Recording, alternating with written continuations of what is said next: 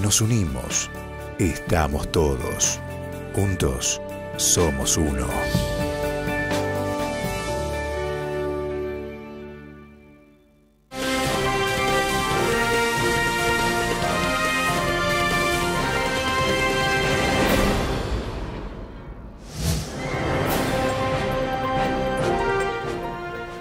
Los médicos estamos cobrando honorarios muy bajos. La palabra de directivos de la Asociación Médica del Departamento San Martín a través de este conflicto que están atravesando. El médico en sí está pasando por una crisis importante, fundamentalmente por el deterioro que ve en sus honorarios. Esto viene de un atraso de mucho tiempo. La pandemia, que fue el momento en que todo el mundo nos aplaudía, fue terrible para el médico porque se congeló la negociación y las obras sociales prácticamente congelaron ese año. Entonces arrancamos para atrás. Livio Lépores, presidente de la Asociación Médica del Departamento San Martín, y Pablo Candi, secretario de la Federación Médica de Santa Fe, estuvieron en quórum en el programa político del canal de la región.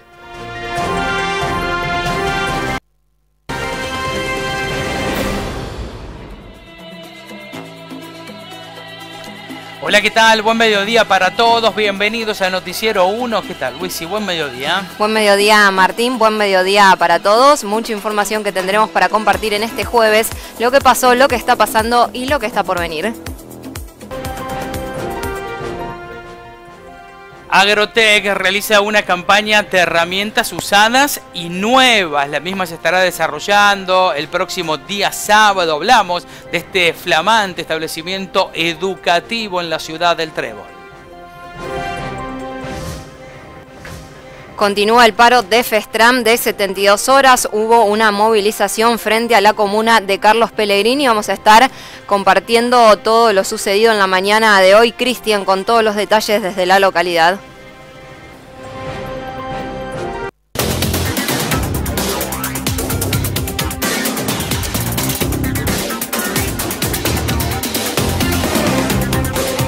Vamos a estar con deportivas también, abordando lo que ha ocurrido en una nueva flamante edición del Carolina Costa Grande. El torneo de vóley infantil más grande de Sudamérica se llevó a cabo en la ciudad del Trébol. Vamos a estar con la información deportiva, entre tantos títulos, el que te comentábamos.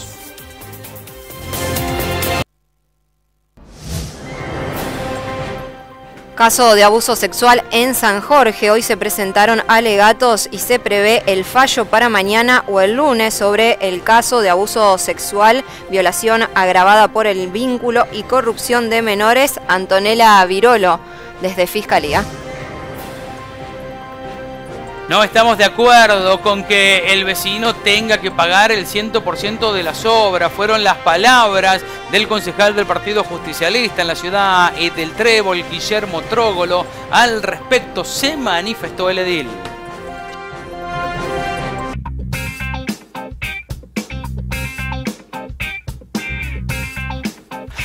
Y aquí estamos, vestida de blanco, Luisina. Así es, como siempre, por Zafiro Bruselas al 350 de la ciudad del Trébol. Les cuento que en el día de hoy tengo puesto un kimono, 7 octavos de lino floreado con un lazo, un pantalón chupín de gabardina, una remera de algodón con charretera de brillo, que es acá en los hombros, después lo vamos a mostrar, y un cinto para atar con nudo y con una hebilla trenzada. Todo esto de la nueva temporada de Zafiro. Bien, ya te hemos visto en otras oportunidades. Es una temporada en la cual se usa mucho lo que tiene que ver con un color unificado en muchas oportunidades. Así es, ¿no? En este caso tenemos el pantalón blanco con la remera, pero bueno, se realiza el corte de alguna manera con el cinto. Vino a hacer un detalle Sí. Giorgi. ¿Cuál fue el que se acaba de ir del estudio? Claro, porque en el día de hoy tengo un cinto y los cintos comunes, digamos, tienen la hebillita como para... Sí. Y este no. Ah. Y se me complicó, no sabía cómo ponerlo, así que vino Georgie a hacer el detalle. Muy, pero muy bien. Un saludo grande para George. ¿Y todo este indumentario que encontramos en? Bruselas al 350 de la ciudad del Trébol. Y en el último bloque que tendremos, Lu. En el final de Noticiero Uno, como siempre, con información del espectáculo, vamos a estar con lo que fue esta actividad a beneficio del comedor Paz y Amor, que se llevó a cabo el pasado domingo en el predio Potros y Lanzas de la ciudad del Trébol. Así que vamos a estar compartiendo una nota y también algo de lo que se vivió.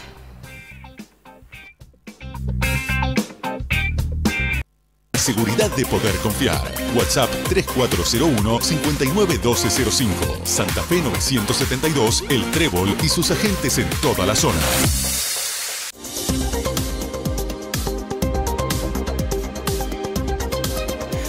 Hablamos acerca del tiempo, a ver cómo está esta jornada. No llegó a registrar 1 milímetro en la ciudad del Trébol, algunas gotitas que cayeron entre la tarde de ayer y la noche. Hoy mayormente nublado estuvo el cielo, pero el sol que ha salido finalmente. Una mínima de 14, se espera una máxima de 26. Sube la temperatura un poquitito más que en el día de ayer. Lo primero es acompañarte siempre. Cotiza tu campo en granizo4x4.com.ar. La segunda seguros. Lo primero, sos vos.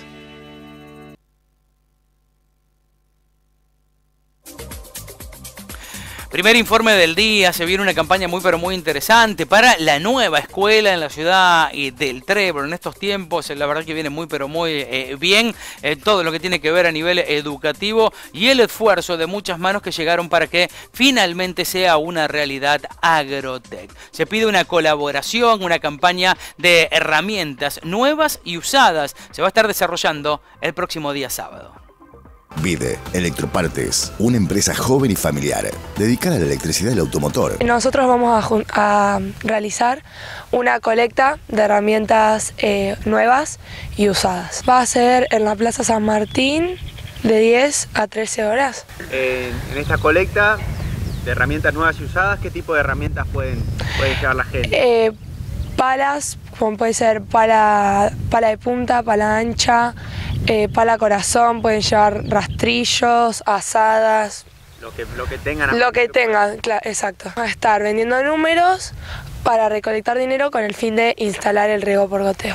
Vamos a vender cosas de la huerta, digamos, productos de la huerta, pueden ser, que van a ser, creo que, acelga, remolacha, repollo, perejil. La idea surgió por una recaudación de la herramienta, ya que la escuela iba creciendo obviamente y bueno, cada vez se necesitaba más herramientas, se van sumando más alumnos y demás, así que necesitamos más cosas. Vamos a estar no solo en la Plaza San Martín, sino también en otros lugares del Trébol o no sé, en cualquier otro lugar.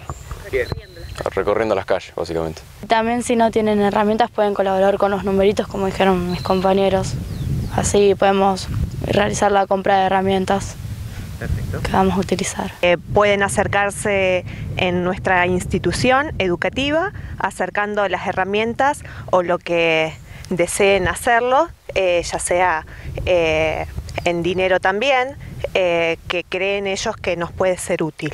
Avenida Libertad 77. Te esperamos de 8 a 12 y de 16 a 20 horas. Pampero, El Trébol.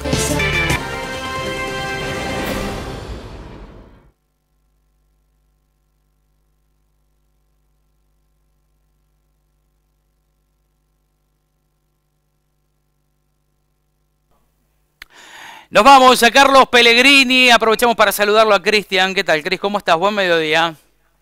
Martín, ¿cómo te va? Buen jueves para vos, un saludo grande, enorme para todos los amigos de nuestra gran y querida región también, ¿cómo andan por allí? Muy pero muy bien acá, bueno, lluvias que en definitiva pasaron de largo, no han llegado. Nada, Martín, solo algunas gotas que las hemos podido contar, te digo, muy poquito. Es como para reírse, pero a la vez para llorar. Igual me parece que para el fin de semana esta vez sí se viene el agua. Por lo menos el pronóstico es bastante fuerte y hablé con gente entendida del rubro que me lo confirmó. Vamos a ver si finalmente termina sucediendo. Bueno, gran movilización en la mañana de hoy. Sí, Martín, sí, como estaba previsto, bueno, habíamos sido noticiados con antelación de esta manifestación frente a las oficinas comunales, allí donde está la esfera por calle Boulevard Alsina, desde las 8:30 aproximadamente, de manifestantes, ¿no? Estamos hablando de gente llegada a Festrán, a Citrán también, estuvieron en el lugar aproximadamente 2 horas, a eso de las 10:30 se movilizaron hacia el cruce de rutas 3 y 66, donde están haciendo una especie de paro donde generan algún corte, ¿no? Por supuesto, ante la urgencia se deja pasar, pero hacen cortes por allí de 15 minutos. Nosotros vamos a tener la palabra de dos representantes, de dos referentes, como son Claudio Gómez, bueno, es aquí de la zona, por lo tanto lo conocemos, de Citrán de la Rosa, y a Germano Campo, que es secretario administrativo de Festrans y de Santa Fe, así que bueno, va a ser importante escuchar la palabra de ellos que se prestaron al diálogo allí en medio justamente de dicha manifestación, Martín. Bueno, vamos a estar más adelante. Hoy se cumple la segunda jornada de paro de 72 horas en esta semana justamente del gremio de los trabajadores municipales. Así es, Martín, así es. Así que bueno, vamos a estar con ese material. Bueno, haciendo una gran referencia a esto que decíamos. La verdad es un tema muy delicado. Uno siempre dice que hay que ponerse del lado del trabajador, claro está, porque con el bolsillo de los demás no nos debemos meter. Y cuando es justo el reclamo, después vemos la forma, ¿no? Esto es algo que siempre ponemos sobre la mesa. Bien, y además, ¿cuál es el primer informe desde Pellegrini? Y el primer informe es tan importante como el segundo, Martín, porque, bueno, hemos podido realizar una muy interesante nota con Cristóbal Chavaza, actual titular de San Martín Mutual Social y Biblioteca. ¿Por qué digo importante? Porque se están realizando obras de refacción muy relevantes, muy necesitadas justamente en el ingreso principal de dicho club. Estamos hablando de una institución que tiene dos ingresos importantes, pero uno es el principal, digamos, y necesitaba ya un arreglo que se está generando. Así que, bueno, charlaba con nosotros Cristóbal, se hizo un tiempito para poder hablar para toda la región y contarnos un poco cómo es la actualidad del presente. Y bueno, algo más que va a ofrecer esta noche en una linda nota, reitero, no solo hablando para el socio, sino para aquellos allegados y que visitan puntualmente por allí en fiestas de culturas y demás. También hace alusión a ese tema pensando en el verano, pero ahora nos focalizamos en este ingreso principal y unas obras muy necesarias para San Martín Mutual Social y Biblioteca. Lo compartimos, abrazo Cris, nos vemos en un rato. Dale, que sea así.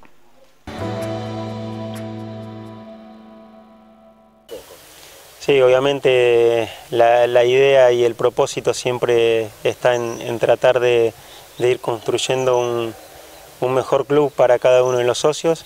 Bueno, puntualmente ahora estamos con un proyecto en el ingreso del club que consta de 3 etapas. Salió por medio de un subsidio, bueno, que va en una primera etapa en el ingreso que va, digamos, a lo que es la cancha de fútbol, el gimnasio de gimnasia artística. En primer lugar estamos refaccionando el canal, digamos, que cruza al otro lado del camino para hacer la salida a lo que es la calle. Después, en una segunda etapa, se va a construir un muro donde va a llevar el nombre del club para embellecer un poco el ingreso ese también. Y la tercera etapa consta de hacer una planada de hormigón que va desde lo que es la rampa de ingreso hasta el portón mismo. Así que bueno, estamos arrancando con eso. La idea un poco es en 2 meses estar finalizando toda la obra para llegar bien con los tiempos a lo que es fines de diciembre, enero, donde está un poco, digamos, los comienzos de lo que es la fiesta nacional de las culturas también. Sí, por un lado, bueno, obviamente embellecer, y por otro lado, bueno, ese ingreso ya está bastante comprometido en la parte donde pasaba el canal, que se venían parchando con chapas para que no corra peligro, digamos, el ingreso y el pase de los chicos también en bicicleta. Así que bueno, creo que se cumple el doble propósito de darle mayor seguridad al egreso de todos los socios, y por otro lado, bueno, embellecer ese ingreso que también es tan concurrido, digamos, en todos los socios que vienen a hacer alguna disciplina al club.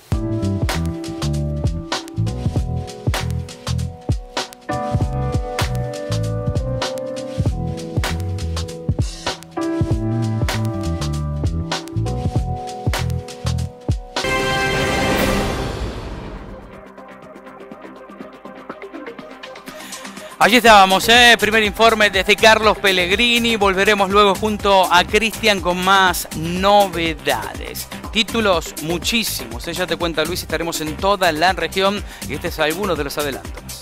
A la suerte hay que ayudarla. Con el Kini estás a 6 pasos de tus sueños. ¿Qué esperás para cumplirlos? 654-321 Kini 6. El médico en sí está pasando por una crisis importante, fundamentalmente por el deterioro que ve en sus honorarios. Esto viene de un atraso de mucho tiempo. La pandemia, que fue el momento en que todo el mundo nos aplaudía, fue terrible para el médico porque se congeló la negociación y las obras sociales prácticamente congelaron ese año. Entonces arrancamos para atrás. El conflicto que están atravesando los médicos y las discusiones, las negociaciones con las prestadoras de los servicios, con las obras sociales, los médicos estamos cobrando honorarios muy bajos, así lo manifestaron.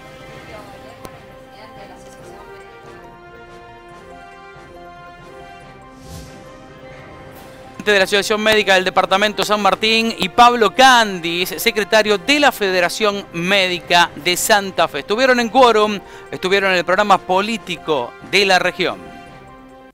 Látex, supereconómicos que terminan de llegar. Vení a Red Color, sabemos lo que hacemos. Locales, en el Trébol San Jorge y Galvez. Entregamos en toda la región. Comunicate 3401 52 99 82.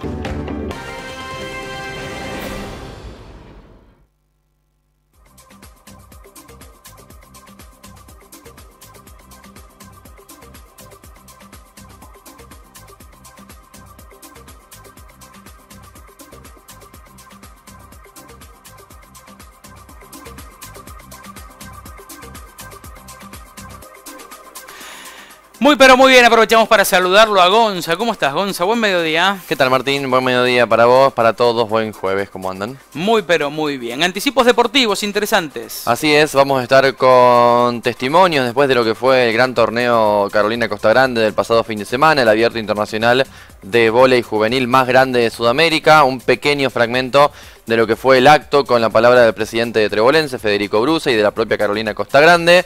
Y también tendremos información de básquet. Nos quedó pendiente el día de ayer lo que ocurrió en la nueva fecha del torneo clausura de ACBOS. Vamos a estar con los resultados de 4 partidos y cuándo se juega el encuentro restante. En una semana donde también habrá, y ya hay de hecho, inferiores en el transcurso de la misma. Así es, nada más ni nada menos que, por ejemplo, clásico de la ciudad del Trébol en el día de hoy.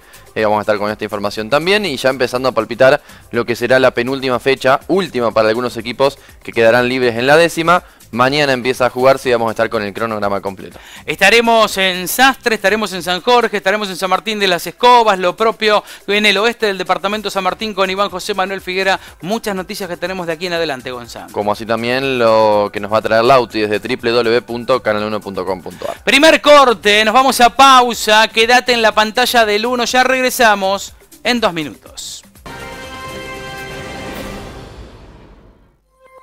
Estés donde estés, Canal 1 va con vos.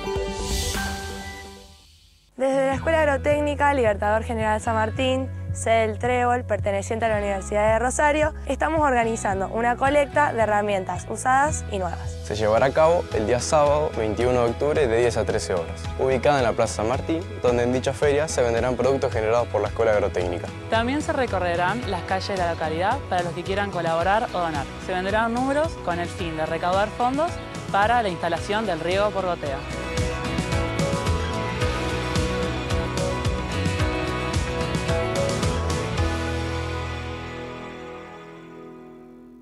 Nosotros tenemos un buen plan para vos y ese plan es que seas cliente de Claro. En el corazón de la ciudad, encontrá la única agencia oficial del Trébol y zona. Si necesitas renovar tu equipo, tenemos los mejores smartphones de las marcas líderes y al mejor precio en 6 y 12 cuotas sin interés. Pagás mucho menos y así ahorrar en tu factura mensual. Además encontrás los accesorios más cancheros y en tendencia para proteger tu celu. Cargadores, fundas, protectores de pantalla, auriculares, parlantes, periféricos de PC, teclado, mouse, lámparas y mucho más. Claro el Trébol. Te espera en Boulevard América 804. Comunicate al 3401 15 90 355.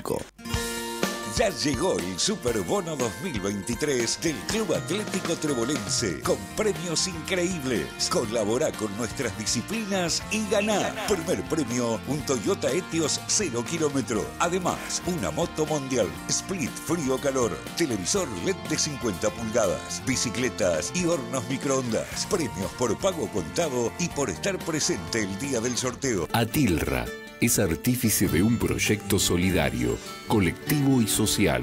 Es una realidad que crece, se desarrolla, vive y se multiplica.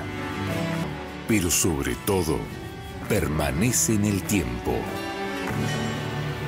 Atilra, más de 70 años sembrando de sueños el camino. La segunda de Fabián y Ciro Matalía. Presta servicios inmobiliarios, de seguros generales y gestoría integral del automotor, con más de 35 años de trayectoria en el sector. Te invitamos a que conozcas nuestras nuevas oficinas en calle San Martín 738 de Carlos Pellegrini. Y así nos permitas continuar con nuestra tarea de expansión y de vocación de servicio. La segunda de Fabián y Ciro Matalía. Seguros generales, gestoría del automotor, inmobiliaria. San Martín 738, Carlos Pellegrini. Teléfono 3401 480060. Emer Automotores, vehículos 0 kilómetro de última generación, los mejores precios en usados y todas las marcas. Contamos con atención personalizada, gestoría propia, la mejor cotización de usados y un insuperable servicio postventa. Para mejor información comunicate al 481-443 o visitanos. Camioneros Primero, la nueva cobertura médica del Sindicato de Camioneros de la provincia de Santa Fe, con toda la fuerza de un gremio. Camioneros Primero. Pedí asesoramiento a la Delegación San Jorge, 03406-442283. Actualiza tu compu con la mejor tecnología. Visita nuestras tiendas y renovate. La Editorial. Aprende, jugá, creá. Estás sembrando y se te rompe algo. Por suerte está Corsalini Agroindustrial. Problemas en la cosecha, Corsalini Agroindustrial. Inconvenientes en la industria, vas a Corsalini Agroindustrial. Llámanos ante cualquier urgencia. 3401 53 43 77. Estamos en Colón y Malvinas, Argentinas. Seguinos en las redes sociales.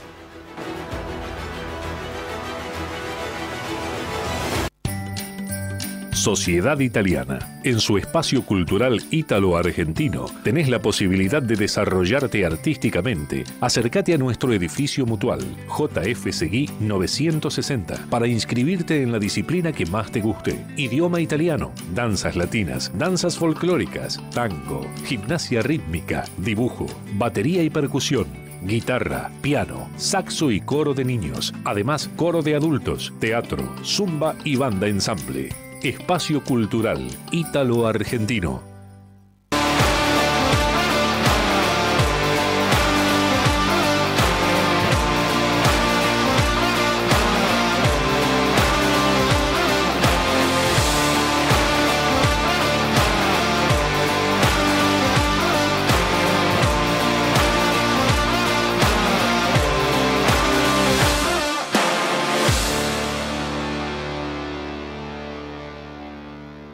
Nuestra billetera Santa Fe ayudó a recuperar el movimiento comercial y a cuidar el bolsillo de nuestra gente. Llegamos a 1.700.000 usuarios. Son más de 36.000 los comercios adheridos y las operaciones que en promedio se realizan diariamente ascienden a 950 millones de pesos.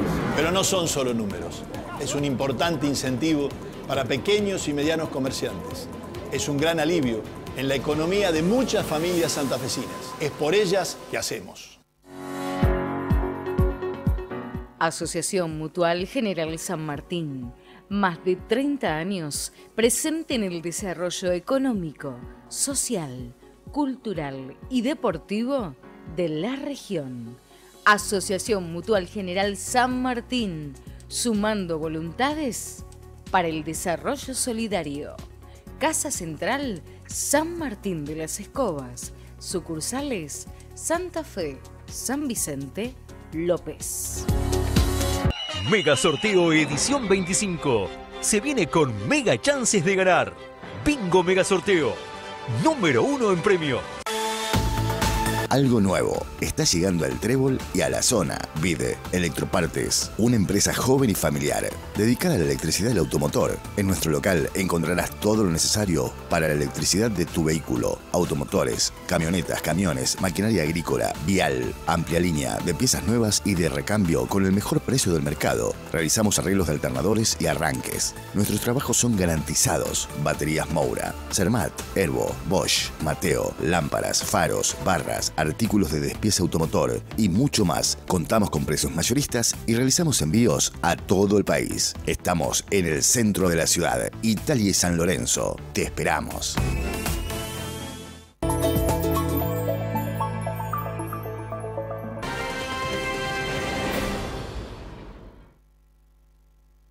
Muy bien, aquí estamos de regreso con la información. Gonzalo se tiene del banquito porque en este momento le falta un poquito de alimento. Es el mediodía, usted porque está comiendo en su casa y la está pasando mucho mejor que nosotros. Bueno, vamos a estar, Luisi, con muchos títulos, entre ellos el agro. Así es, vamos a estar con las noticias del sector agropecuario y la cotización de cereales y oleaginosas. De deporte ya en este bloque nos vas a estar contando alguna novedad, Gonzi. Exactamente, vamos a estar hablando de básquet y lo ocurrido el martes por la noche con 4 partidos y a empezar a palpitar lo que se viene entre fútbol infantil y fútbol mayor desde hoy y continuando mañana y el sábado. ¿Bloque que estaremos dónde, Lu? En un ratito nada más estamos desde San Jorge con Anto Virolo y ahora está Pablo con toda la información desde Sastre. Hola Pablo, ¿cómo estás? Buen mediodía. ¿Qué tal Martín, Gonza, Luis y cómo están? Buen mediodía para ustedes y para toda la gran región de Canal 1.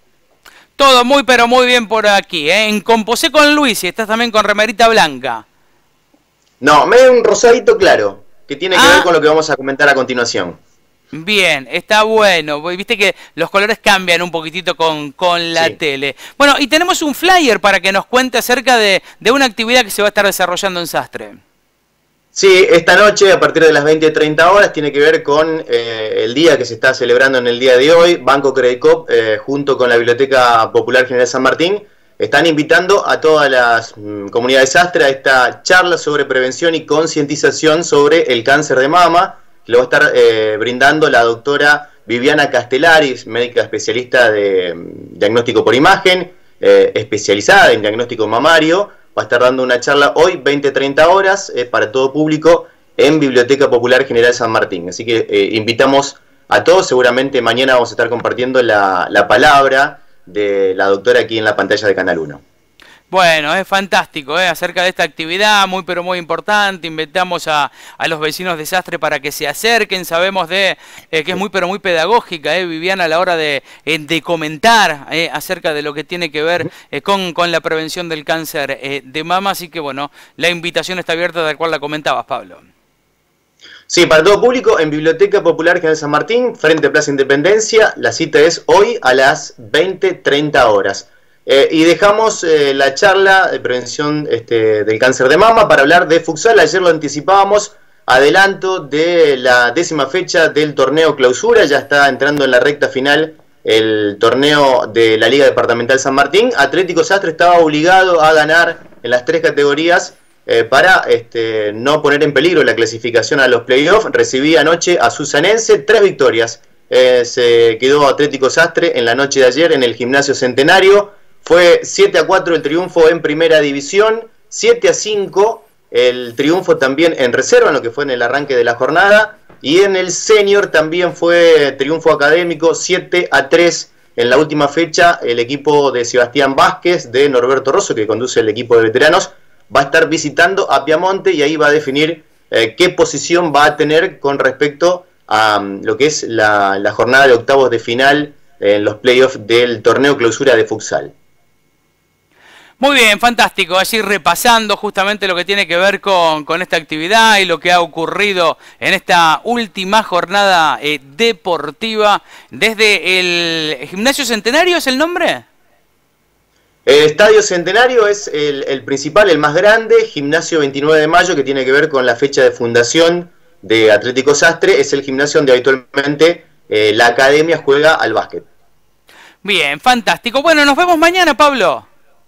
Mañana, básquet de primera, mañana le aporto algún dato a Gonza, va a estar cerrando la fecha de Avos, Atlético Sastre visitando a San Martín de Carlos Pellegrini y abriendo la penúltima fecha del torneo clausura en fútbol, el clásico de la ciudad, el número 20, van a estar jugando en el Académico Atlético Sastre y Unión. Contamos además con un excelente servicio postventa con técnicos especializados. Contáctanos en www.tratamientosenaguas.com.ar o al teléfono 3401 41 94 80 40 80 60. El Trébol Santa Fe.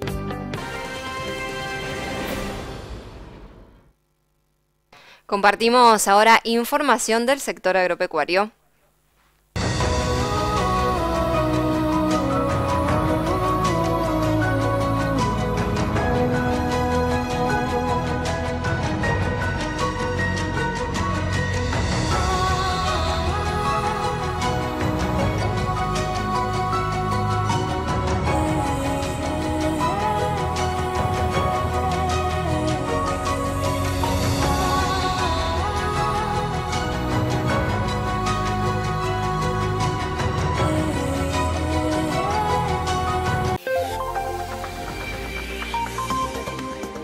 El gobierno tomó una nueva medida para regular el cultivo de cannabis. A través del Instituto Nacional de Semillas, amplió un registro que rige para la producción y comercio de materiales de multiplicación de cannabis. El Negrito te presenta el nuevo sistema de Weed Seeker 2. Permite generar ahorros de hasta un 90% en herbicidas. Servicio de pulverización y aplicación selectiva. Weed Seeker 2 y cosecha.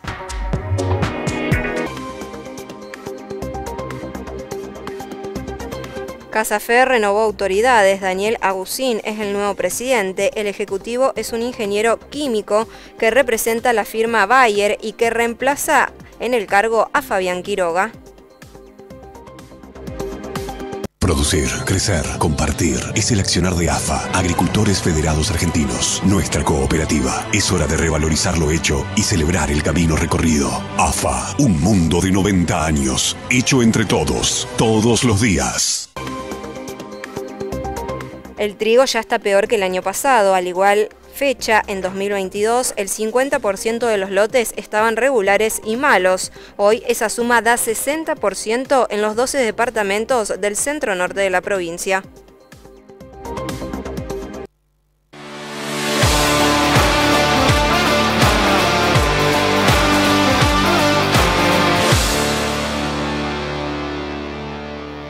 Cotización, cereales, oleaginosas.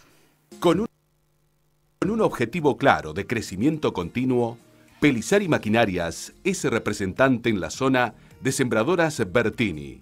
Toda la calidad y tecnología de una herramienta esencial para el campo argentino y el mundo. Compartimos información de la Cooperativa Agrícola Ganadera del Trébol Limitada. El trigo 9.100, la soja 19.000, el sorgo 15.000, el maíz 9.200 y el girasol 14.000.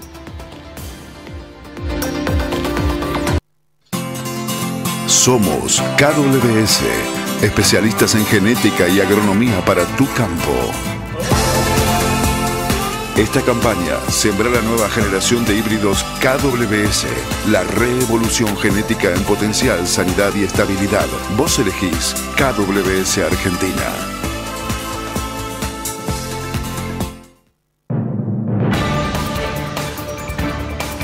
Cotización de monedas, el dólar para la compra 347.50 y para la venta 365.50, el euro 369.387, el real para la compra 66.90 y para la venta 74.90.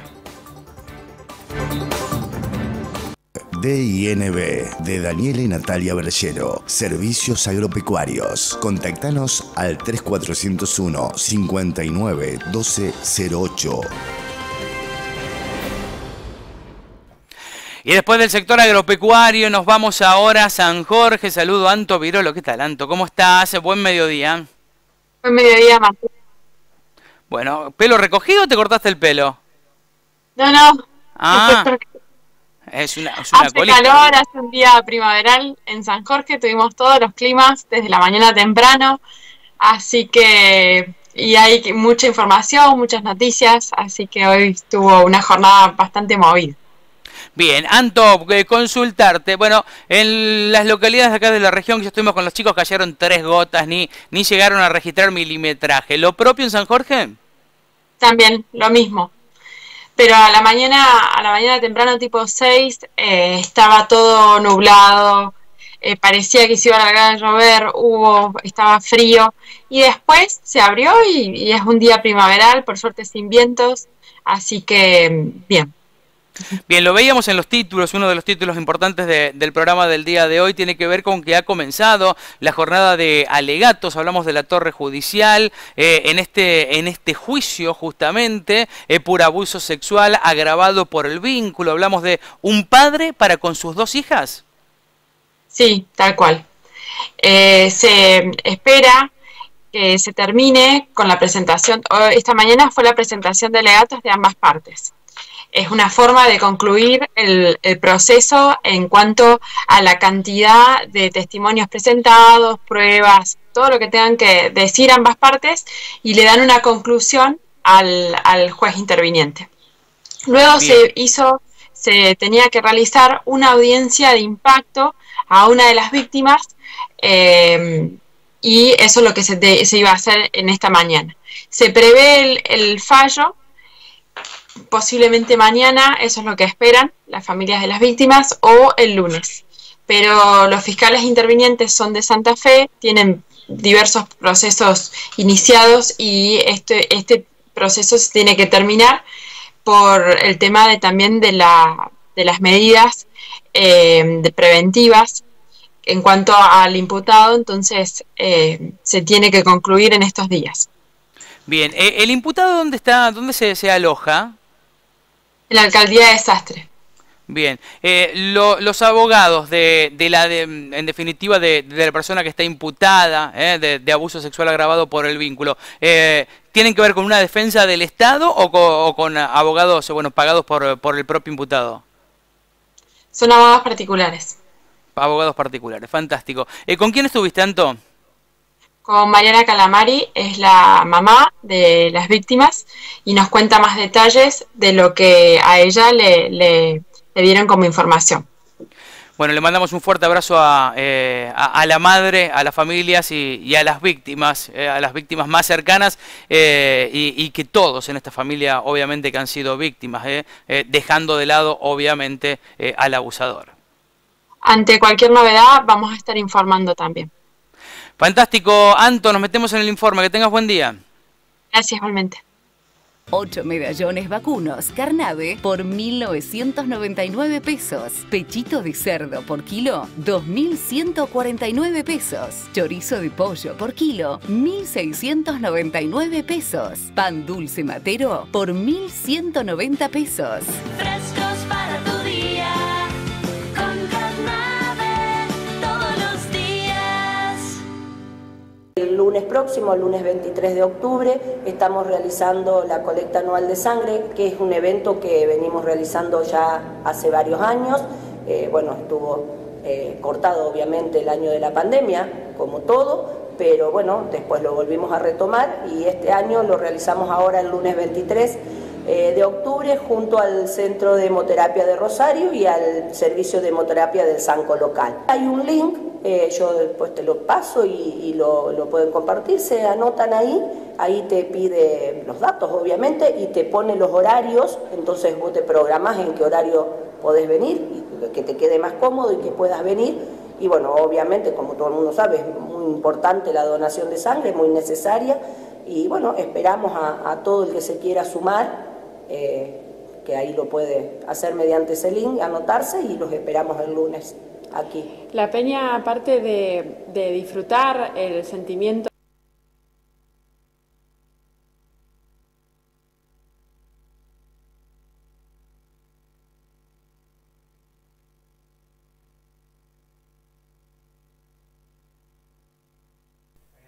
Pedimos disculpas, vamos a estar, bueno, esta nota es un anticipo de lo que estaremos hablando en el día de mañana acerca de una campaña importante que se llevará a cabo en San Jorge. Ahora sí, desde la Torre Judicial de San Jorge, donde se está llevando el juicio, el abuso sexual agravado por el vínculo a 2 menores. Hoy ya las chicas son mayores de edad.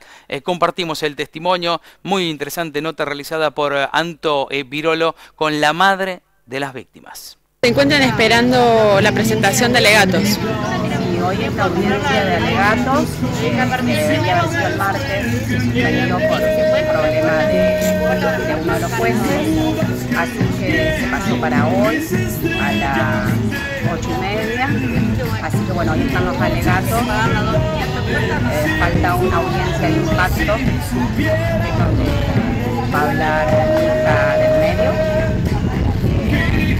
Ya después de ahí vamos a saber si el veredicto es mañana o el lunes, no sabemos, eso depende de los jueces lo que decidan. ¿Tienen una comunicación fluida con los fiscales y con el estado del proceso? Sí, con los fiscales sí, todo el tiempo. Sí, la verdad que sí. Qué bueno. Además también tienen el apoyo de las chuecas en el sentido de contención. Sí, totalmente, las chicas acá están acompañando siempre, la gente pasa, nos acompaña, nos saluda. No, estamos contenidos, igualmente tenemos nuestros cuidados como siempre, pero bueno, estamos tratando de que termine una vez por todas este proceso, darle un fin. No te pierdas todas las semanas las hiper ofertas de Hipermercados Ideal.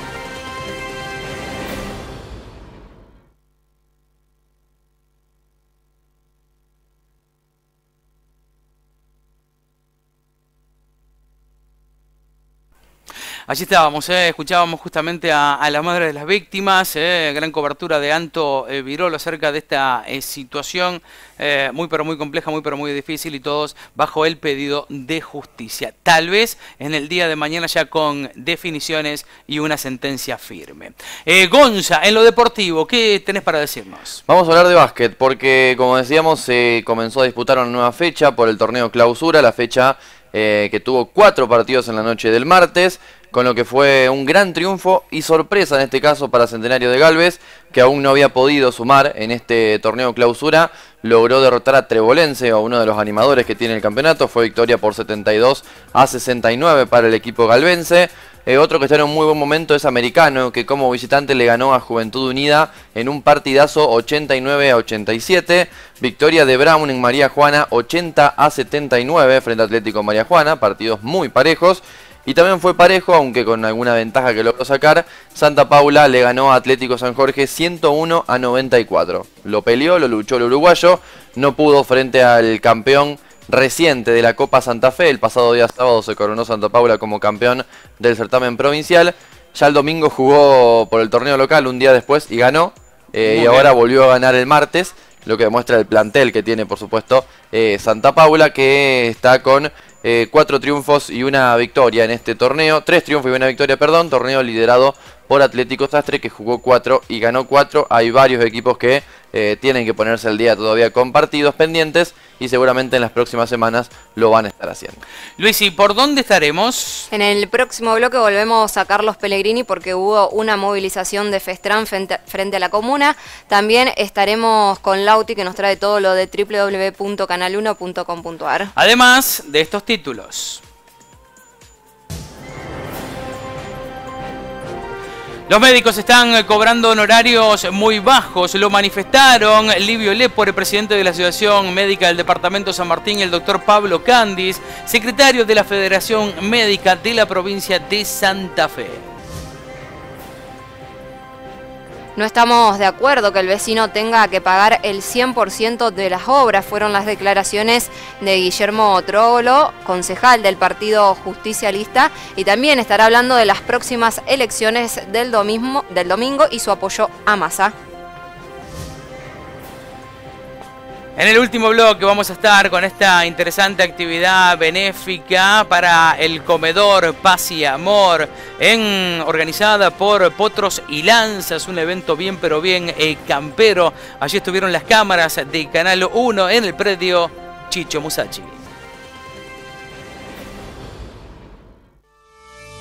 nos unimos. Estamos todos. Juntos somos uno.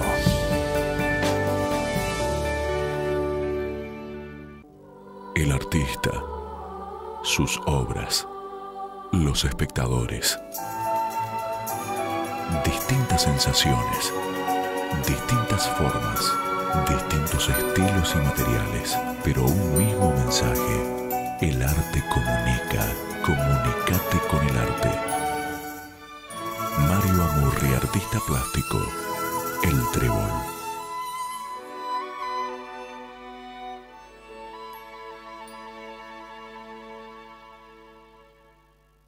Asociación Bancaria, nuestro sindicato seccional El Trébol. Brenda Contreras, secretaria general. Pampero El Trébol. Contamos con toda la línea industrial, rural, urbano y aventura. Pampero, ahora en El Trébol. Además te presentamos toda la línea infantil. En urbano, los mejores accesorios en carteras, cintos, billeteras, calzados, bolsos. Pampero, ahora en El Trébol. Avenida Libertad 77. Te esperamos de 8 a 12 y 16 a 20 horas. Pampero El Trébol. En cuanto a la natación, podemos decir que estuvimos trabajando con una cantidad de 20, 30 chicos durante toda esta temporada, el cual tuvimos desempeño en distintos torneos en el departamento, de 8 a 12 años en adelante. También estamos trabajando con Julieta Dizante y Alan Becerra, lo que es iniciación a la natación, con el profe Leo Grosito en lo que es avanzado y competencia. Invitándolos a todos porque la natación es buena para el desarrollo de la respiración, de los sistemas coordinativos y en cuanto también al sistema muscular. También estuvimos trabajando con adultos mayores este año.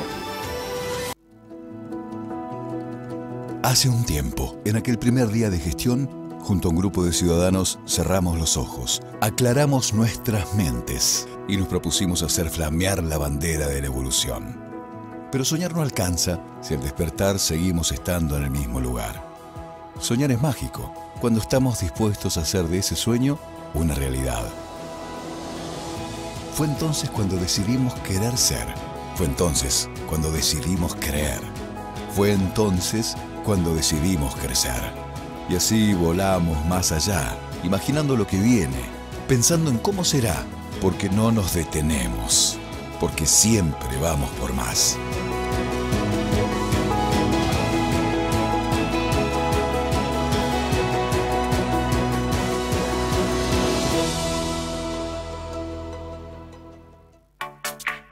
Electrointegral y Simón y Hermanos. Todo lo que buscas en un solo lugar. Somos iluminación, corralón y ferretería. Trabajamos con las marcas número 1 del mercado, ofreciendo la última tecnología a los mejores precios. Contamos con el mejor asesoramiento y atención personalizada. Comunicate con nosotros a los teléfonos 03401 480 907 o 480 398. Acércate a nuestro local comercial ubicado en Avellaneda 802 de Carlos Pellegrini o hacenos tu consulta a info@simoni.com.ar. Electrointegral y Simón y Hermanos. Todo lo que buscas en un solo lugar.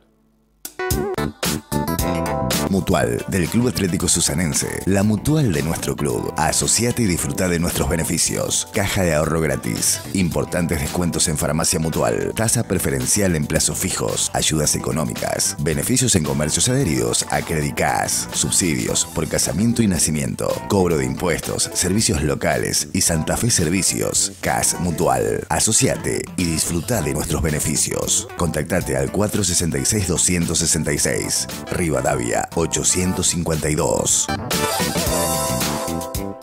Los neumáticos Pirelli de Fleming y Martolio son garantía de seguridad, tracción, fuerza y agarre, porque son producidos a la vanguardia de la tecnología e innovación, adecuándose a las exigencias de cada vehículo. Fleming y Martolio es el sello de calidad de Pirelli. Conoce más en sus redes. Polirrubros Estrella, ahora más grande, más cómodo y con muchas novedades. La mejor calidad y los mejores precios. Nuevo domicilio, Candioti y Boulevard Europa. Bazar, limpieza, balanceados, santería, perfumería, juguetería y mucho, mucho más. Polirrubros Estrella, lo que necesitas en un mismo lugar. Candioti y Boulevard Europa. Distinción y elegancia ahora en Boulevard América 722. Anastasia, toda la indumentaria para señoras, las marcas más destacadas en un solo lugar.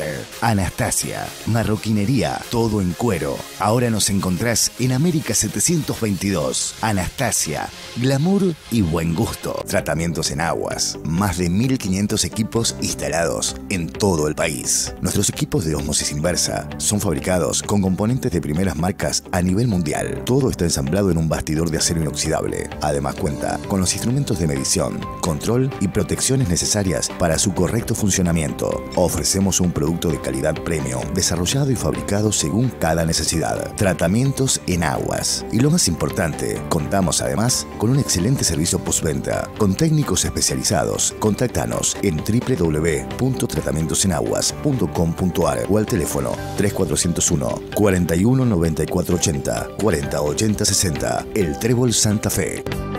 Estés donde estés, Canal 1 va con vos.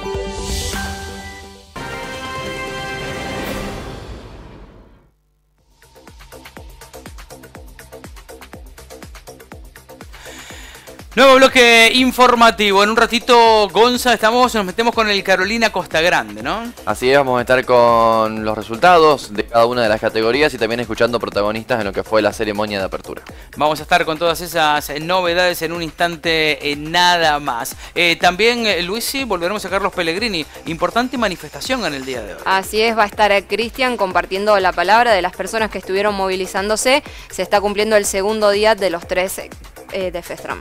Exactamente, hablamos del paro de los trabajadores municipales. Abordamos ahora otro tema que tal vez vaya a tener un conflicto mayor. Estamos hablando justamente de esta discusión, tratando de llegar a algún acuerdo, algún entendimiento entre los médicos y las obras sociales. Estuvieron en quórum en el programa político de la región el presidente de la Asociación Médica del Departamento San Martín, el doctor Livio Lépore, y el secretario de la Federación Médica de Santa Fe, Pablo Candis. La cuestión justamente que se está discutiendo tiene que ver con el pago, de cuánto es el honorario que están cobrando los propios trabajadores médicos, quienes indican que por lo menos tiene que pasar de los 2.500 pesos que cobran ahora por consulta a 6.000 pesos. Es lo que están solicitando. Así compartíamos el quórum en la noche de ayer. Al 100, como la confianza de que tu motor lo da todo cuando le pedís todo. Nueva Shelby Power limpia al 100% las partes críticas del motor desde el primer tanque, ayudando a reducir las emisiones de CO2. Más potencia y aceleración. Tu auto y vos, al 100. El contexto social que estamos viviendo, económico y actual, es muy profundo, no solamente para el médico, sino para toda la sociedad. El médico en sí está pasando por una crisis importante, fundamentalmente por el deterioro que ve en sus honorarios.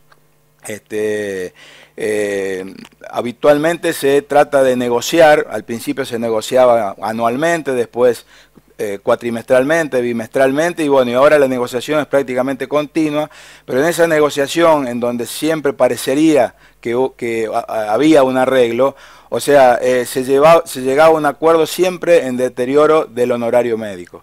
Realmente estamos cobrando honorarios muy bajos en relación a lo que deberíamos cobrar. El médico recibe un papelito que es la orden, que bueno, ahora se hace por validación. Bueno, es realmente un papelito que el médico manda a en este caso, a nuestra gremial. La gremial los reparte a las distintas obras sociales y después de los 30 días de recibido esos papelitos a las obras sociales, les paga el honorario al médico. Eso hace que el honorario sea recibido por el médico entre los 60 y a veces a los 90 días.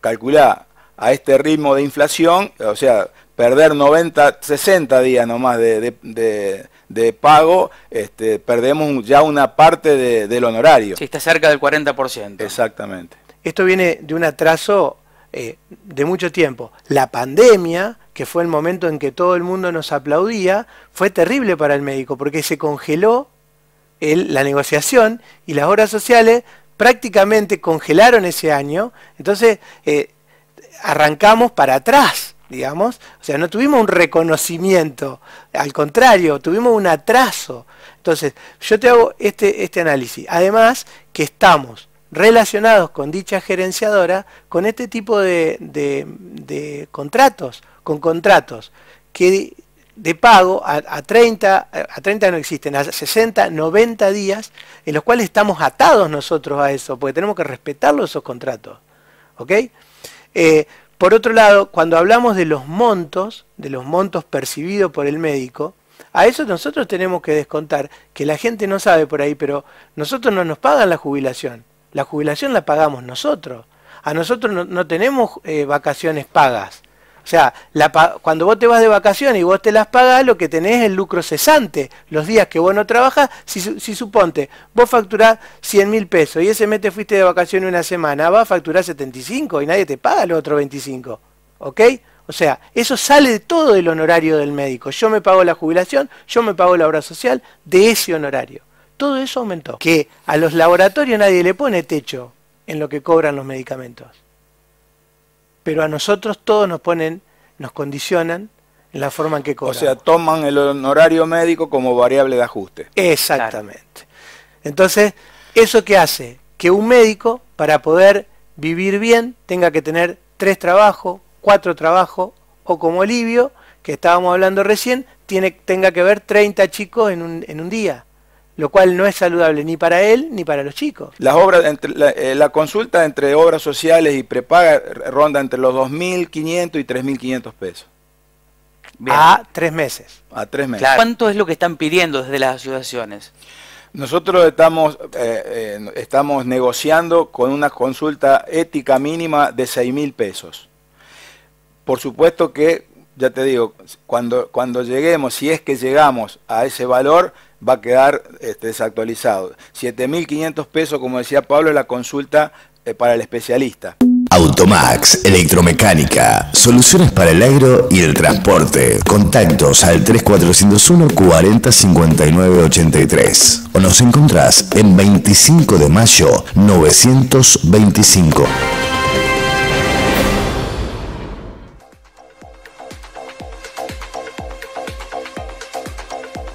Un tema que tal vez la discusión recién empiece, incluso lo decía el propio Candice, el propio Livio Lepore, que no ven que desde las financistas, que en este caso son las obras sociales, no encuentran una buena predisposición justamente para llegar a esta solución al conflicto. De hecho, los pediatras en la ciudad de Santa Fe han regulado que trabajan solamente con 5 obras sociales, que son con quienes justamente llegaron a una acuerdo.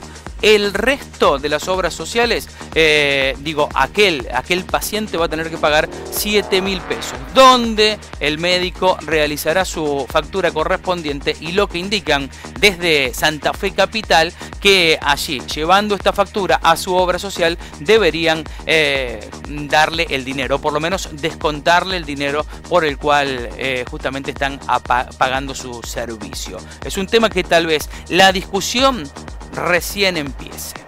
Cambiamos de cuestión, hablamos ahora, por un lado, de la campaña electoral. La palabra de Guillermo Trógolo, concejal del Partido Justicialista, pidiendo el acompañamiento, el voto hacia Sergio Massa, y además marcando algunas diferencias. Dijo Trógolo: estas son las principales diferencias que tenemos con la gestión municipal de Natalia Sánchez. Tiene que ver con las obras y de qué manera se pagan la misma. Compartimos el informe.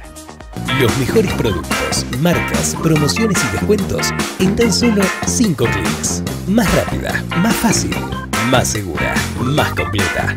Bien a Muebles y Hogar. Bien ahí, cerca tuyo.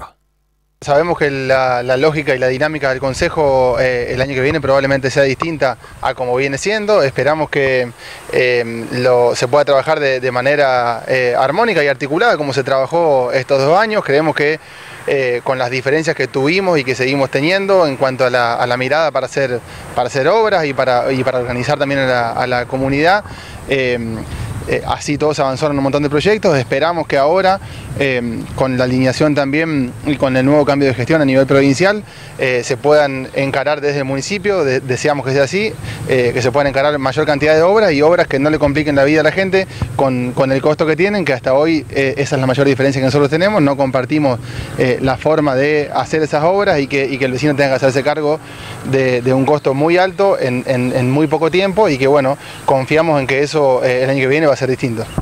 Guille, ¿cómo es el panorama a nivel nacional?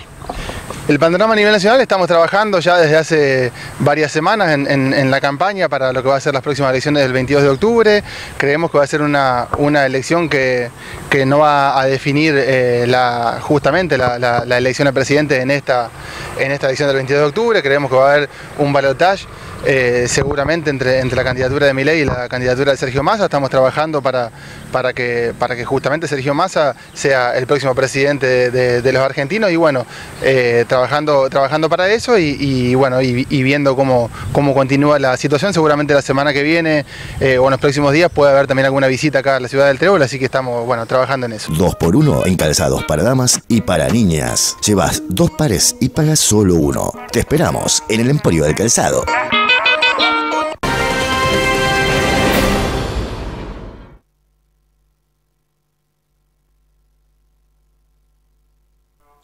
Volvemos ahora a Carlos Pellegrini, estamos junto a Cristian. Hoy noche de jueves, noche de fanáticos, Cris. Infaltable, como muchas veces decimos jueves noche de Libertadores, hoy jueves noche de fanáticos, Martín.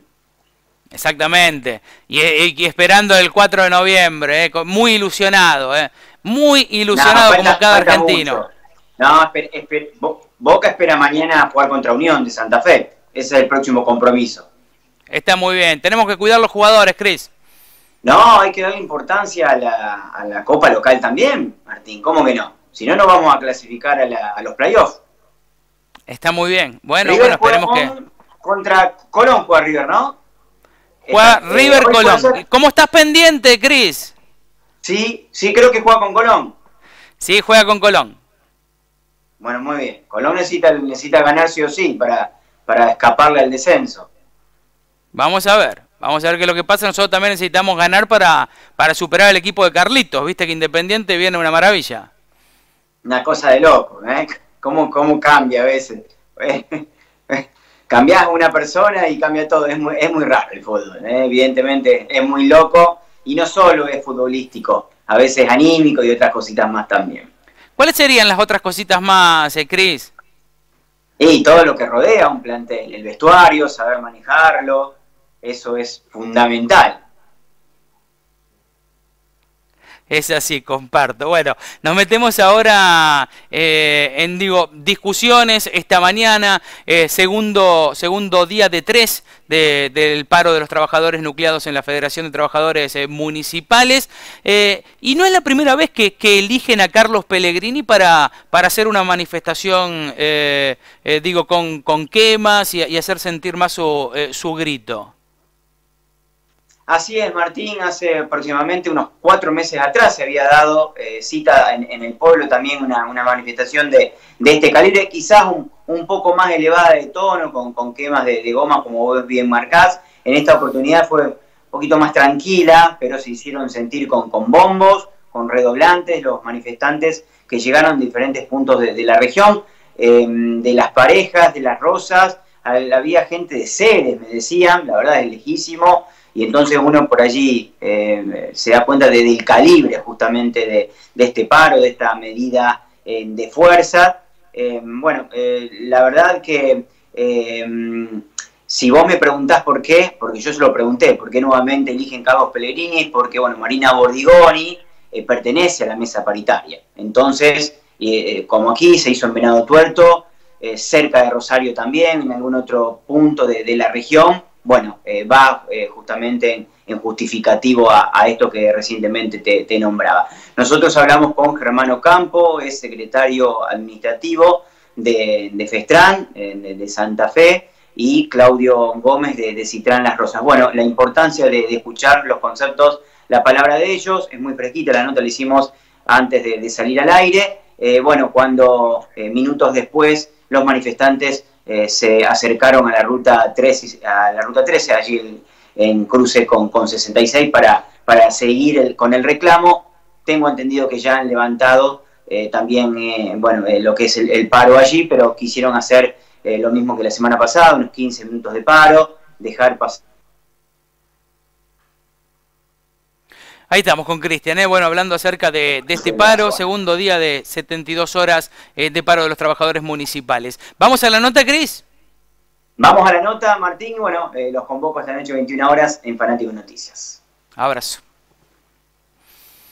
Sí, obviamente te estamos pidiendo un aumento en paritaria y obviamente los intendentes paritarios no hacen caso al pedido. Trajeron el día martes, tuvimos una reunión en lo cual ellos nos trajeron una propuesta insatisfactoria para los trabajadores. Bueno, ahí se pedía un 18% anteriormente y después que fuera la cláusula gatillo, ¿no, Germán? Así, entonces ellos ofrecieron un 8% más un 6% mensualmente hasta llegar a fin de año, en lo cual es insatisfactorio porque tenemos una inflación de un 13, un 14%. Y sí, obviamente, porque los sueldos se están achicando y las cosas cada vez valen más, baja el dólar y las cosas suben, o sea, obviamente que ya el bolsillo del trabajador no da para más. Y yo creo que se le hace difícil llegar a fin de mes. Nosotros ahí hoy por hoy estamos haciendo paro en los 8 paritarios y después tomaremos medidas que ahora después te las va a explicar Germán porque él está en el consejo directivo y veremos las medidas a seguir. Obviamente hasta ahora son 72 horas y después seguiremos con las medidas. Bueno, sí, en realidad este conflicto se inició allá por el 20 de septiembre, que fue, digamos, la reunión de paritaria que se debía llevar adelante, donde teníamos que llevar adelante una revisión de la política salarial porque la inflación nos había superado, concretamente nos superó, la inflación de agosto nos había superado en un 16,3%, entonces tenía que pagarse esa recomposición. Bueno, hemos tenido la paciencia de más de casi un mes prácticamente al día de la fecha y los intendentes recién el día martes de esta semana llevaron una oferta de recomposición muy por debajo del proceso inflacionario, los índices de inflación que tenemos vigentes, así que lamentablemente tenemos que adoptar esta medida de fuerza y la movilización que estamos llevando ahí adelante. Sí, vamos a tratar de hablar con ella, esperemos que acceda. El día lunes está prevista por acto una nueva reunión de paritaria, así que esperamos que los intendentes y presidentes comunales estén en Santa Fe el día lunes y podamos llegar a un entendimiento respecto de todo lo que estamos discutiendo. Bueno, eso va a depender mucho de que la intendenta nos reciba, de que nos diga algunas garantías de que el lunes vamos a estar juntándonos para seguir discutiendo. Y el escenario es complejo, la verdad que hasta ahora las negociaciones han fracasado, así que en ese orden no tenemos una buena expectativa, pero bueno, siempre dispuestos a seguir discutiendo para solucionarle el problema a los trabajadores. Bueno, hay medidas de fuerza en Venado Tuerto, en el cordón del Gran Rosario, en el Besia. Bueno, son 5 o 6 cortes de la provincia que coinciden con los representantes paritarios. Actualiza tu compu con la mejor tecnología. Visita nuestras tiendas y renovate. La Editorial. Aprende, jugá, creá.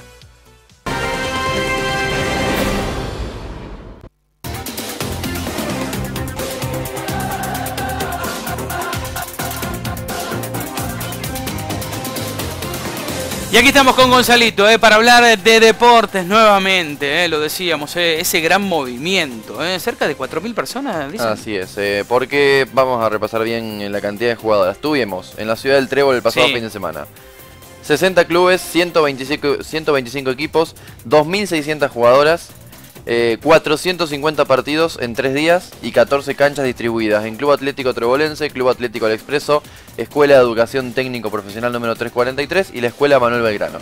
Tremendo. Después, en el resto de las instituciones educativas, se estuvieron alojando en cada uno de los salones que había en en la ciudad del Trébol y tal vez en la región, no sé si hubo también alguno en la región, también lo estuvieron haciendo en lo que es el alojamiento. Hablamos de lo que fue la gran movida de Carolina Costa Grande, que recibió a más de 4.000 personas durante el pasado fin de semana, que encima acompañó el fin de... Estuvo buenísimo. Como pocas veces, por lo menos en el último tiempo, porque siempre algún día de lluvia, algún día fresco, algún día... Bueno, esta vez fue impecable, y con el Día de la Madre que quedó también ahí en el medio del torneo por segundo año consecutivo. Pero bueno, estamos en un rato, vamos a escuchar la palabra del protagonista, pero estamos para repasar resultados o principales resultados, principales podios de cada una de las categorías. ¿Tenemos algunas imágenes para ir viendo? Vamos a ir directamente a las notas después. Bueno, luego vamos a las notas entonces. Sí. Pero resultados, contame. En resultados, categoría sub-14, en Copa de Oro, el campeón fue de la provincia de Santa Fe, fue Villadora.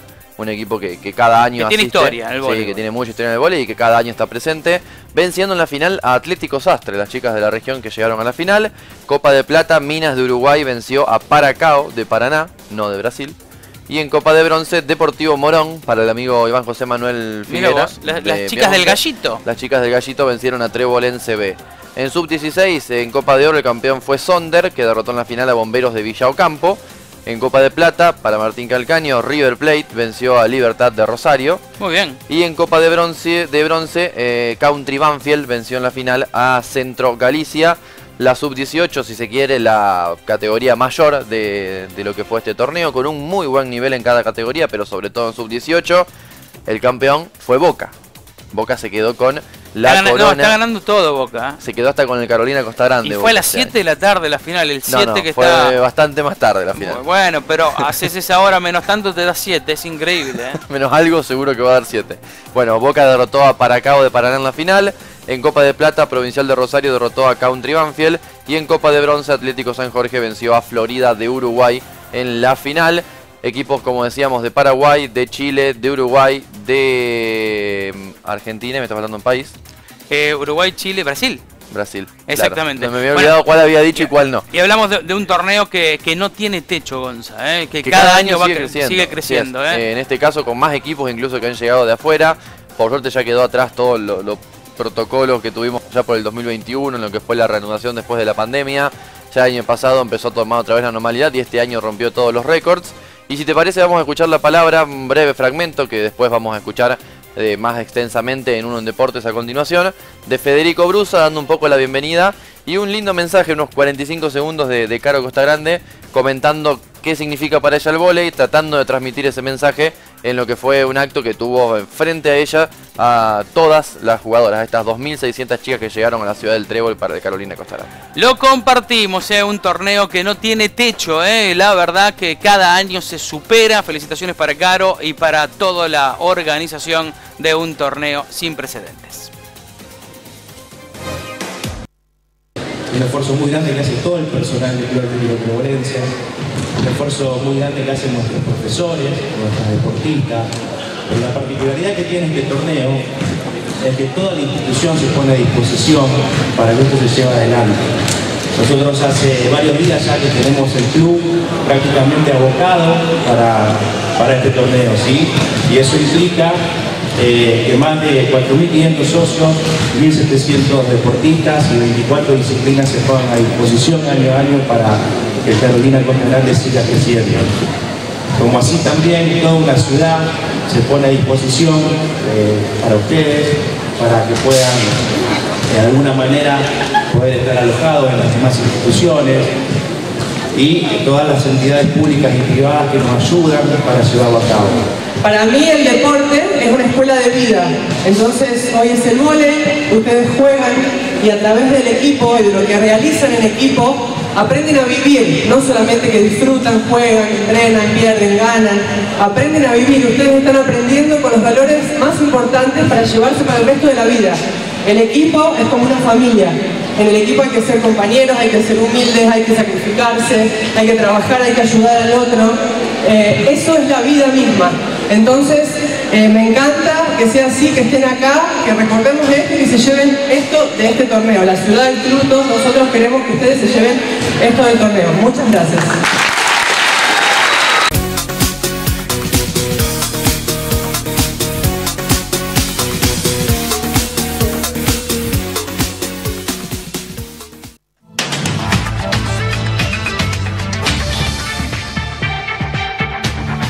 Y ahora nos dirigimos a www.canal1.com.ar, en donde vamos a encontrar la siguiente información. Aumentaron el monto a pagar de las autoridades de mesa. Serán 11.000 por los viáticos y 3.000 por la capacitación. Además, desde el Tribunal Electoral Nacional brindaron información importante a tener en cuenta el domingo.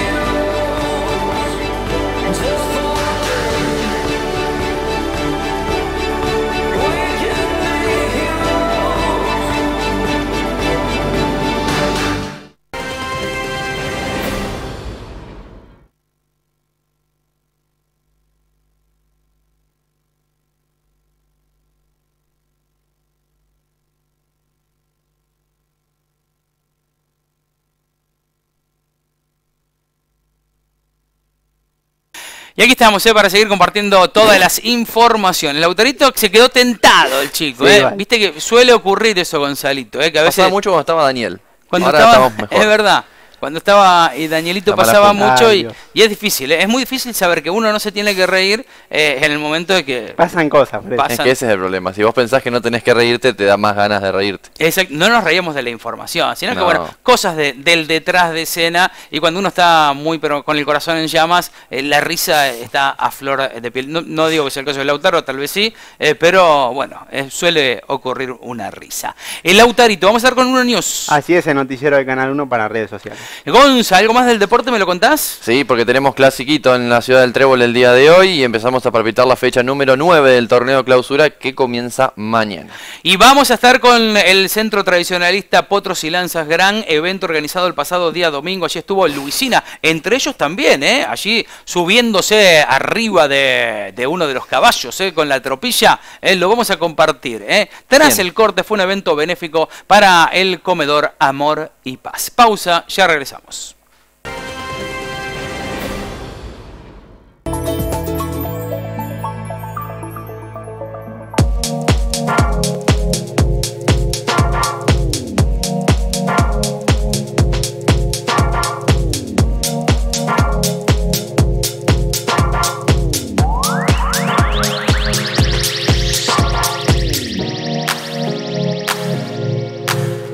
BTV Sips. Somos distribuidores de Nidera. Ahora nos encontrás en la localidad del Trébol. Podés contactarte con nuestra representante técnica comercial, Eugenia Pierini, al número 341 21 38 258. Nuestro lugar en el mundo es junto al productor en el campo.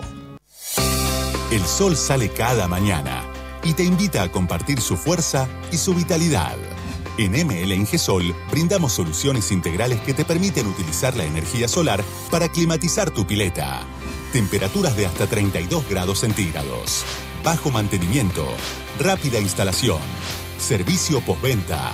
Disfruta más meses al año de tu pileta. ML Ingesol. Viví plenamente. Viví la energía. Servicio de remis de Gerardo Mora. Viajes de corta, media y larga distancia. Experiencia, trayectoria, confort y seguridad a su disposición. Servicios a cualquier destino nacional y países limítrofes. Aeropuertos de Ezeiza, Aeroparque, Córdoba, Fisherton, Santa Fe. Viajes motivados por turismo, recitales, teatros, congresos, graduaciones, sanatorios, hospitales. En el Trébol y toda la región. 03401 15 642 460. El Trébol. En la Cooperativa de Agua Potable siempre vamos por más. Ahora sumamos más beneficios gratuitos. 50% de descuento en farmacias, consultorio médico virtual, club de beneficios en comercios de la localidad y del país. Para ello tendrás tu credencial personal o podrás bajar la aplicación a tu celu. ¿Cómo? Manteniendo tus pagos al día. No te quedes afuera. Sumate. Cooperativa de Provisión de Agua Potable y otros servicios públicos. Acompañando el crecimiento de la ciudad.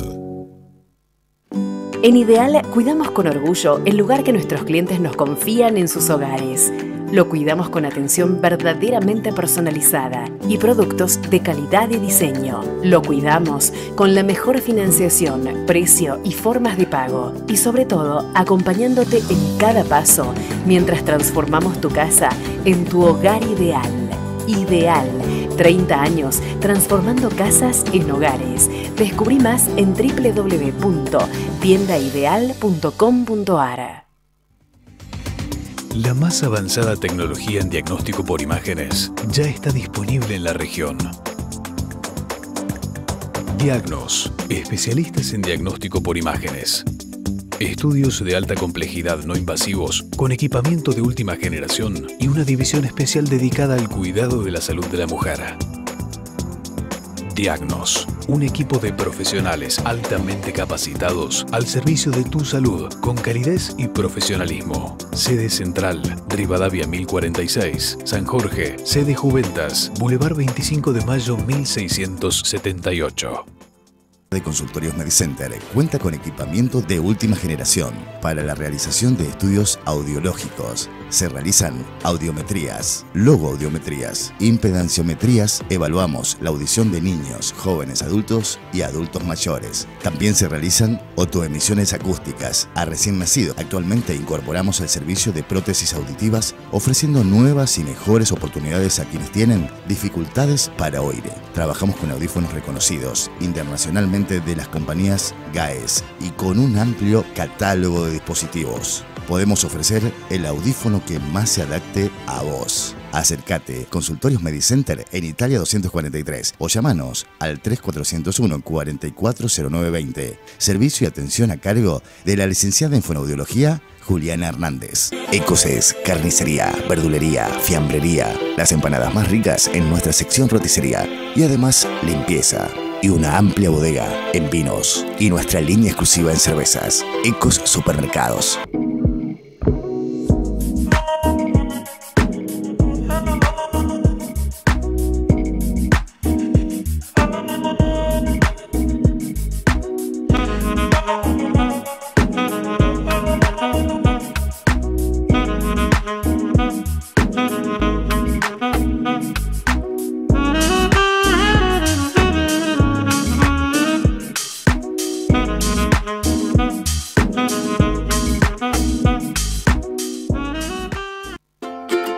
Lácteos Garnero. La trazabilidad de la leche obtenida en nuestros tambos garantiza quesos de alta calidad. En nuestro local de 25 de mayo 782 de Carlos Pellegrini podés descubrir el sabor de nuestros quesos: sardo, pategras, cremoso, tibo y mozzarella. Además, tenemos todo para una exquisita picada.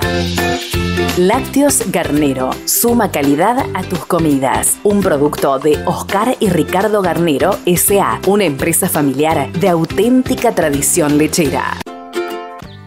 Delante de todo lo que ves está Correo Argentino, haciendo posible que lo que necesitas llegue a cada rincón del país, cuidándote en cada etapa de tu vida, acercándote programas de salud, llevando adelante la educación y la igualdad, promoviendo la sustentabilidad con energía y también asegurando nuestra identidad y nuestros derechos. Estamos manteniendo las tradiciones, construyendo nación y desafiando distancias. Correo Argentino, delante de todo. El correo de bandera de todos los argentinos y argentinas.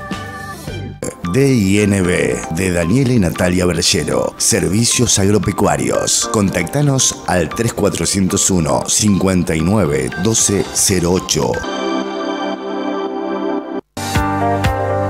Piumetti. Nos renovamos y seguimos con las mismas ganas, la misma calidad y los mejores productos para vos. En Piumetti vas a encontrar lo que necesitas para todas tus ocasiones. Librería Piumetti de Mariscal y Saimandi, Avenida Libertad 301, El Trébol. Te esperamos.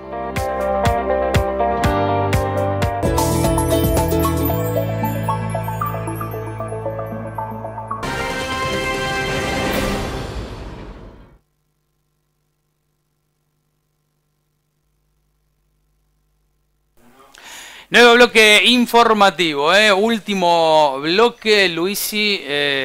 estuvo presente justamente en este gran evento solidario, Lu. Así es, el pasado domingo en el predio de Potros y Lanzas de la ciudad del Trébol se llevó esta actividad a beneficio del comedor Amor y Paz de la localidad. Estamos hablando del previo Chicho Musachi, que ya viene teniendo diferentes eventos, muchas actividades en los últimos tiempos y en buena hora que así sea, Lu. Así es, después para las próximas ediciones de Noticiero Uno, justamente tenemos un homenaje que se realizó a la tumba de Chicho Musachi, pero bueno, lo vamos a compartir más adelante. Exactamente. ¿Hubo payadores? Sí, hubo un poco de todo. Un poquito de todo. Lo revemos, lo repasamos.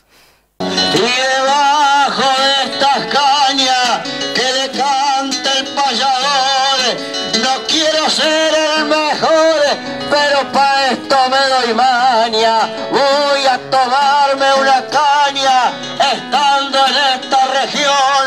Soy cumbrera y soy horcón, y es justo que lo reciba y que una maestra escriba la palabra tradición. Y agradezco a Dios por dejarme cumplir este deseo y toda la gente que me están ayudando. Y bueno, sabemos que esto va a aprovechar el Día de la Madre también, así que no tengo palabras para un día como para mí como hoy. Todo lo recaudado va para el comedor, ¿no? Va para el comedor comunitario, por eso tenemos gente. Le voy a anticipar y aclarar, los tropilleros vienen. Si hay plata llevan, pero primero es la mercadería para la gente, que hay mucha necesidad hoy en el Trébol y en todos los lugares. Así que agradezco a toda la gente, por favor. ¿Y este comedor cómo nació? ¿Cuánto hace que está? Y este comedor fue fundado el 10 del 9 del 2017. Yo lo armé de un día para el otro con mis amigos, mis familiares, mi marido, que tengo actualmente, y dijimos vamos a empezar y bueno, hoy se necesita tener papeles, personalidad jurídica y bueno, y dijimos le vamos a patear para adelante nomás.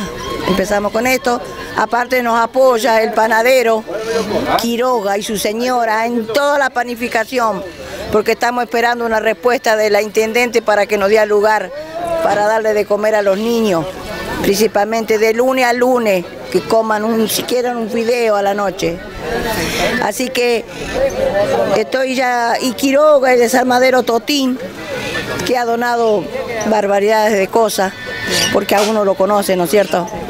Bueno, ¿qué te puedo decir? Estoy muy emocionada. Al que se siente vacío y al que ha perdido la esperanza, le traigo por si le alcanza la fuerza del canto mío. No me gusta que a mi nombre lo adornen con adjetivos y a los versos que yo digo los titulan con renombre. Soy uno más de esos hombres que nació con este oficio y estando en su sano oficio, Maxi, me afirmo en lo que yo canto. Mis versos no valen tanto, pero no son desperdicios. Para mayor información sobre Altea y nuestros otros proyectos, podés seguirnos en todas nuestras redes y en www.propiedadg.com.ar.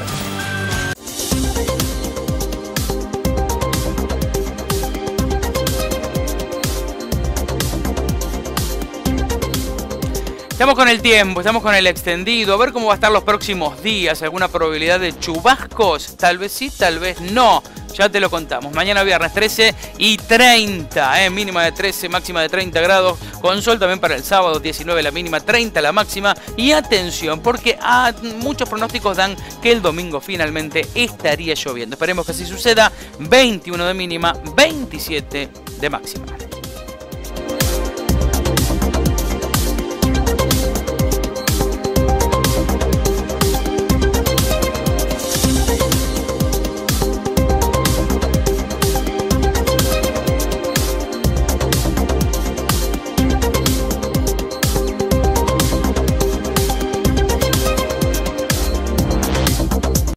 Contamos con chicos desde 4 años hasta 9 años, los cuales tienen diferentes días y diferentes actividades en base a su edad.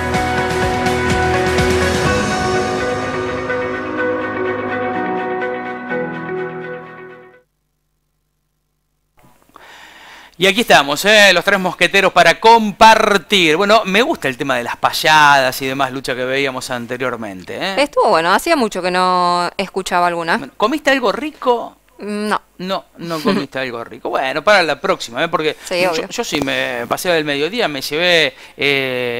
ay, ahora no me sale bien el nombre. No. ¿Costillar? En costillar. Yo soy vegetariana, entonces.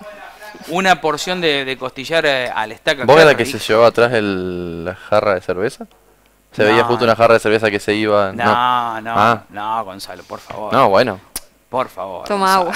Es Gonzalito. Bueno, hay clasiquito. De hecho, ayer hubo clasiquito, creo que Juventud Unida con General San Martín. Sí, una fecha con varios clásicos. Una fecha con varios clásicos. Hablamos del fútbol infantil. Y bueno, ya desde la noche de ayer que empiezan a jugarse partidos. También, si no me equivoco, la Emilia Atlético San Jorge, que está programado para esta fecha.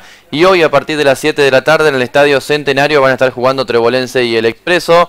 Una nueva edición del clásico de fútbol infantil, en quinta, en séptima, en novena, y además en prenovena, novena especial 2012-2013, y los cebollitas 2014, 2015, 2016, 2017 y 2018. Bien chiquititos, con 5 añitos. Ahí estarán disputando una nueva edición del clasiquito de la ciudad del Trébol. Como siempre decimos, lo importante es que los chicos se diviertan, que pasen un agradable momento, y la tardecita noche... papis, sí, sobre todo eso. A comportarse bien, que los chicos se entretienen, y es lo importante del deporte. La tardecita noche va a acompañar, pareciera, en cuanto al clima, así que linda noche de clasiquito en el Estadio Centenario y en todo el predio del Club Atlético Trebolense. Como vegetariana, Luisi, podés ir a comerte un sándwich de tomate y lechuga. Sí, obvio. Exacto, seguramente que puede haber algunos menúes veggie. Sí, ¿por qué dije no? Antes. Tranquilamente. Bueno, ¿qué tendremos? Bueno, en el mediodía, ahora ya, en un ratito, que llega. Llega Uno en Deportes, la repetición del polideportivo. Si no pudiste verlo anoche, tenemos mucho más de lo ocurrido en el Carolina Costa Grande. Show de goles de fecha 7, fecha 8 y mucho más del polideportivo a continuación.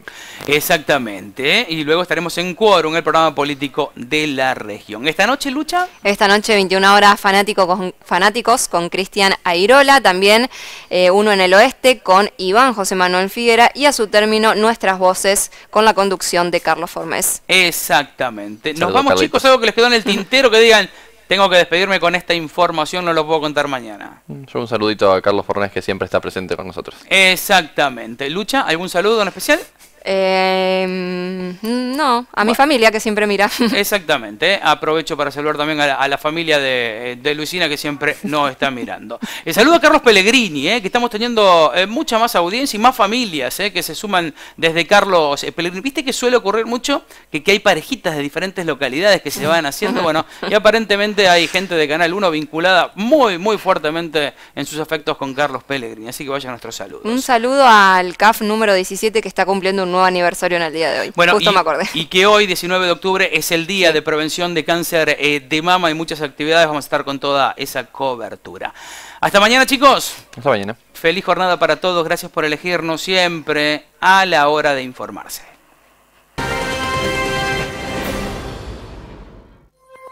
Estés donde estés, Canal 1 va con vos.